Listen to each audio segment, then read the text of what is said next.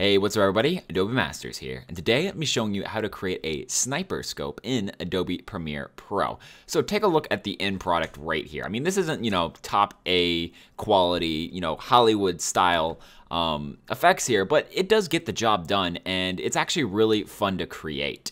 So this is what I'm going to be showing you how to do today. It's just actually really kind of simple to do, just a couple of layers on top of each other, and like I said, it's all in Premiere, which is just pretty neat that Premiere can do something like this. So let's get started. First thing I'm going to do is I'm just going to go ahead and create myself a new sequence so we can kind of get away from everything in this one right here. And then now what we need to do is we need to drag in our footage, and I need to select that right there to make sure that we can.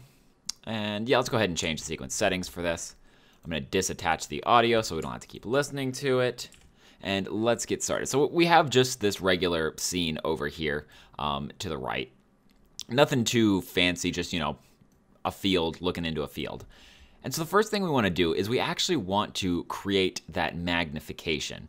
So what we need to do is we could go to effects and find under magnify. If we search magnify, it'll be under video effects, distort, and then magnify. We could try to drag that on here, but the problem is that the magnify will move and not the scene behind it. And what we want is we want the scene behind it to move. So instead of dragging it directly onto our footage, we're going to add a little pseudo step in between. And that's going to be going into our Explorer right here.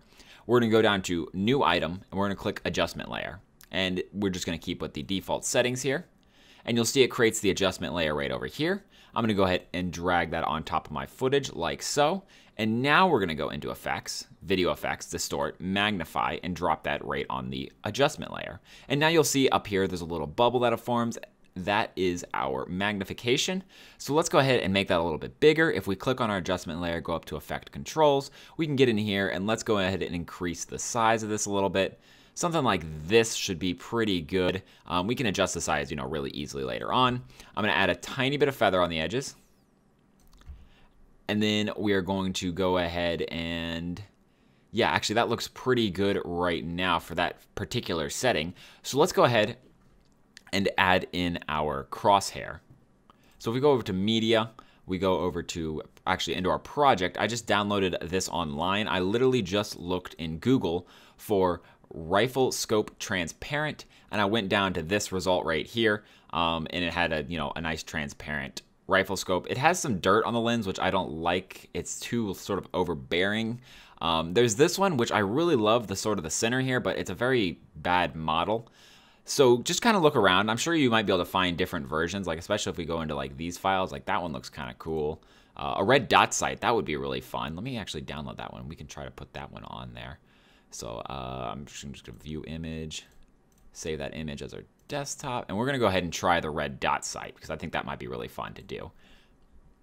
Okay, so now that we have our image, we're going to drag and drop that onto our scene, and what we need to do is we need to go ahead and increase the size here. So let's go ahead and bring the scale up like so, and you see that we just needed to cover the entire scene. And like I said, if you don't have this yourself, it's going to look a little cheesy because there's going to be video game sort of lines on here or whatever, but it's fun to make, and it's kind of has a really neat end product here.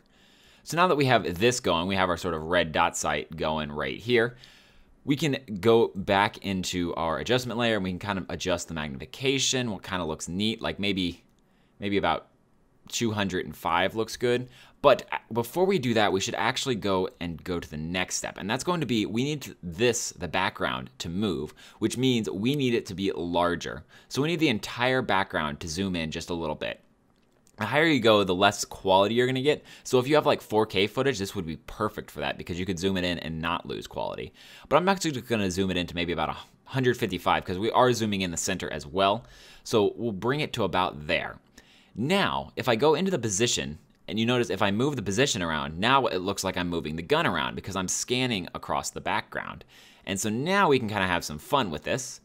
So let's go and bring it over to the side here, and I'm going to click the position marker. Then we're going to move forward, and let's go ahead and let's lock the adjustment layer so I can actually click on the video footage down here. If I don't have it locked, I'll keep adjusting the adjustment layer and moving the magnification. I don't want to do that, so I'm going to lock that so I can select the footage beneath it. Let's move this down, and we don't want the black to come up, so let's move it down over to here.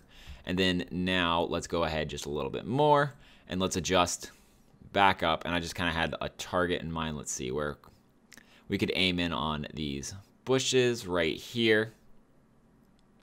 And for this last key point, what we want to do is we actually want to right click it, go to temporal interpolation, and click ease in, and that'll allow us this sort of smooth effect near the end where it kind of slows down and then gets locked on.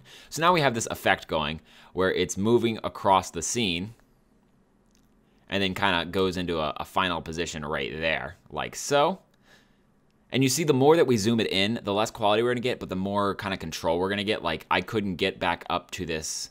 In the original version here, what I did was I zoomed all the way in to this sort of this transformer, but I couldn't get there because in this one I zoomed it in, I think, 206, and this time I only zoomed it in to 153. So, you know, just you kind of have to weigh that in when you're doing this. But we have this effect going, and so we're almost done. What we need to do is we need to add ourselves a black video.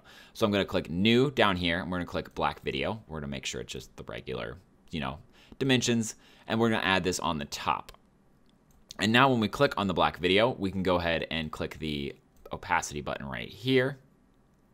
And then let's bring it just to the edges of this, like so. And this is a little bit more complicated. So what I'm going to do is I'm going to go ahead and click this tool, and we're going to go ahead and create ourselves a couple additional ones to sort of just fit this nicely right here. We don't need it to be perfect because we're actually going to be doing quite a bit of feathering on it, but we just need enough that we can kind of move around these elements, and it covers the majority of this red dot site.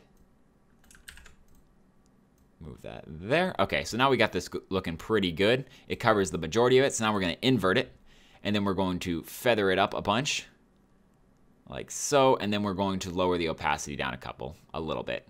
And all we're doing with this is we're just focusing our attention towards the center where we're supposed to be looking, which is the red dot site in this situation. But we still have a good view of the background as well, which kind of sells the effect because you can kind of see the background moving and you have that cool sort of magnification. So let's go back into the select tool. Let's jump out of there. And now you see that we have this, and let's make a little edit here. Let's bring in the expansion a touch. See, that'll kind of focus it down a little bit more. And I don't like it where it's bright on the edges here. So we're going to bring it down so it's only bright right in here. And the way I did that is really easily. It's just mask expansion. You bring it to the negatives, and it's going to come inside. You bring it to the positives, and it's going to extend the mask outward. So now there we have it. We have this neat little effect where we have like this sniper going. And, you know, you could even do something where you like increase the magnification over time. So if we like went to the adjust layer, we could go to the, where is it? The magnification right here. And maybe like right here, we could bring it up even more. So it looks like he's like zooming in as he goes, which it might actually work best if you like stop first. So like, let's do it right here. Like maybe the person has like some sort of zoom ability on this thing. So, you know, he's moving in, and we stop right to here, and the magnification goes up, and maybe we'll probably want to make that like really quick. So it's like boom. Maybe even quicker than that. But you kind of see the point here is I can control the magnification over time as well. But that is really the effect. And once you create it, it's kind of really easy to swap out these scopes. So if I wanted to go with the original one, all I have to do is drop this in and sort of delete out the other one.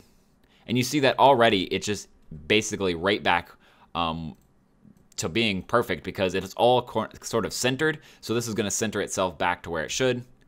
And you'll see that this one is actually a touch off. So I'm going to actually go into the scope here, and we're going to move it to the left just a bit. And now it's back where it should be. And then now we have the original scope like it looked like in the beginning one. I was just thinking we could sell this effect even more, and I'm going to do something really quick that I didn't do in the original video just because I thought of it on the spot here, is we could actually move the adjustment layer above the scope layer, and then we could go into the effects and then blur. We could grab some camera blur, add that to the adjustment layer, and now what we can do is we can go into the adjustment layer, go to the camera blur, and create a mask on it, and sort of surround just the scope here, just the center of the scope like so. And what this is going to do is it's going to allow us to sort of create a blur that is going to only affect everything that's not the scope. So now that we have it on the scope, we can hit invert. And then let's bring this down to maybe just like 3. And now you'll see that it sort of blurs out everything else, because if you're looking through this, everything else is going to be blurry. So what this does is it allows you to sort of focus even more to the center, and it allows it to kind of sell the effect even better, like so. So I just thought that that was sort of a neat thing that I thought before ending this tutorial. But that is how you create a sniper scope in Adobe Premiere Pro. Like I said, it isn't going to be in, any Hollywood movies, but it looks pretty neat. It was fun to create, and I think that some people, definitely for like YouTube videos and stuff, this would be adequate to sort of show off a fun little sequence. Thanks everyone for joining me. If you have any questions or comments, go ahead and throw them in the comment section below, or to our website on adobemasters.net. Go into the forums and ask there, and I'll be sure to answer you over there. If you want to see more videos similar to this one, go ahead and hit the subscribe button. I make a video every other day on Adobe-related topics. Until next time, guys, see ya.